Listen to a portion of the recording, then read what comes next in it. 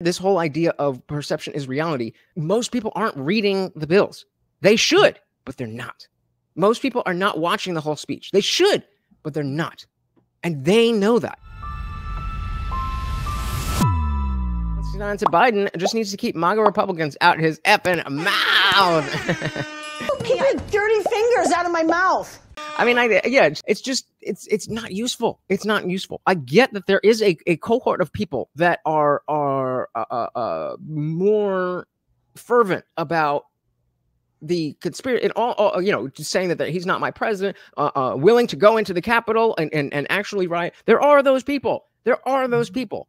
But most people who are voting for Trump are not those people. And so when you put us all in one basket, what else are we supposed to think? I guess just to that point, is there like a label that you could put on this specific group of Republicans, you know, typically elected Republicans who are pushing these narratives, or maybe even some of the biggest mouthpieces, people like Tucker Carlson or Laura Ingraham, right? Like the very strictly hardline, very pro-Trump Republican group. Like what label might you attach to that specific group? America first. America first. Okay. Because if we're and because again, this is what I was saying earlier about the, you know, the you can pick on your little sister, but you're not going to let anybody else pick on your little sister. That if we're on the if we're on, you know, generally on the right, then yes, we might have disagreements among ourselves. But when it comes to the broad stage, then we're all about like, hey, we want to keep money here. We want to keep you know, the jobs here, all that kind of stuff. We don't want to be spending money in wars all over all over the world because of the oppressors and this, like that's life. And I don't think that it's again, I don't think it's unreasonable to be like, well, you know, Nikki Haley or Biden is going to get us into wars. And I think that is such a, you know, what T-Bird said it earlier, no new wars in 4 years. That doesn't mean he didn't have military action, but no new wars.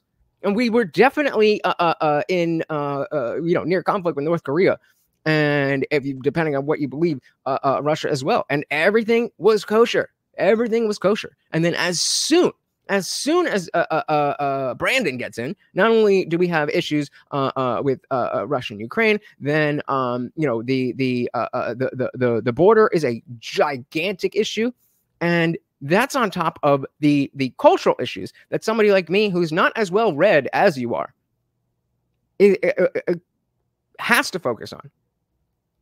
Because again, this whole idea of perception is reality.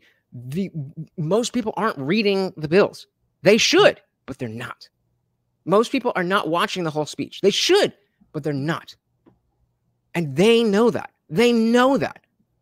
They know that there's parts where, okay, this to this is definitely going to get clipped. They know that. And there's no attempt to bridge that gap. But there's the language as if they are. Let them fight. So the Soul said it would be nice if they admitted that the perception of the election being fraudulent was valid.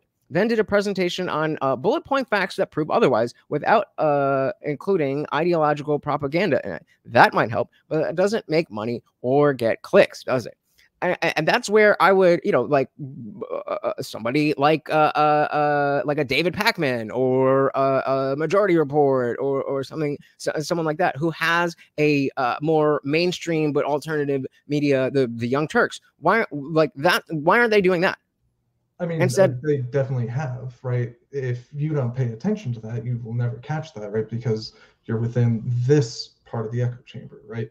And along with that, I mean, it's just hard to convince something that something is not true if they accept it without strong evidence, right? So like if the evidence does not really exist, or they've been presented something that's been twisted, clipped, right? Like the Ruby Freeman clip in Georgia, right? That was a huge thing that Trump, I think he's stopped calling back to it since Rudy Giuliani was successfully sued for defamation over it.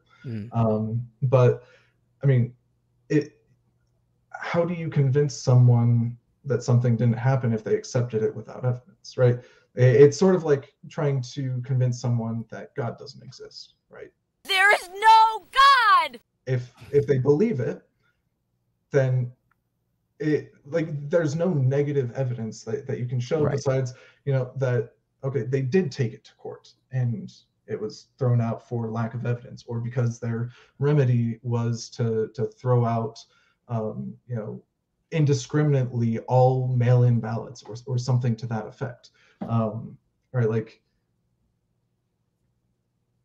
how do you convince someone who believes that? So, I mean, at this point, I don't know. That is a great question. I wish I had the answer. At this point, I don't know. What I would say is not do all the shady shit that you've been doing for the last 20 years in the first place.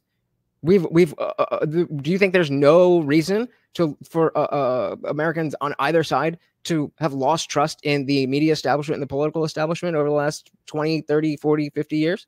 I think there's a certain level of distrust that is warranted. I think that a lot of it isn't. And that's fair. But if we understand that that some level is reasonable, and you may be at this level of conspiracy, and somebody else is at this level of conspiracy, and somebody else is at this level of conspiracy, then if we're all admitting that the government is corrupt, that the courts could be corrupt, that all of this could be corrupt, and it might. I just gave you all that, all the things that, all the things you were saying were true. Well, what if all the things that we're saying were true? If they were, then yeah, there would be definitely a stronger case. But that comes back to who is convincing you, and what are they using in order to convince you? I don't know, and I agree that that's a problem. But if there is such a path where the enemies of the the non-establishment, the establishment wants to trump up charges, trump up charges, and then get them on lack of standing, or even throw out evidence that doesn't go towards their favor. That does happen to normal people in regular courts. So why all of a sudden are we saying, oh well, a court said it, so it must be true, when we know that there's corruption? And I think it's fair to say, well, I mean, I have a little bit. We both have a lack of trust, and I have a little bit more lack of trust. Because if everything we said was true, it wouldn't just make for a stronger case. It would be a bombshell. Yeah. And the problem is that I don't think that necessarily all of the conspiracies are exactly what they are. That would be too easy to prove, maybe? I don't know. But there's definitely some. We definitely know that you absolutely can transmit and get COVID once you're vaccinated. And that was a stark, advertisement for the vaccine, whether it works or it doesn't, or it's good or it's bad, or it's great science, or it's mRNA, or whatever. The fact is, they lied. Thanks so much for watching, guys. If you enjoyed that clip, check out the full live stream link in the bio, and catch me live every Monday, Wednesday, Friday, 8 p.m. Eastern. See you there.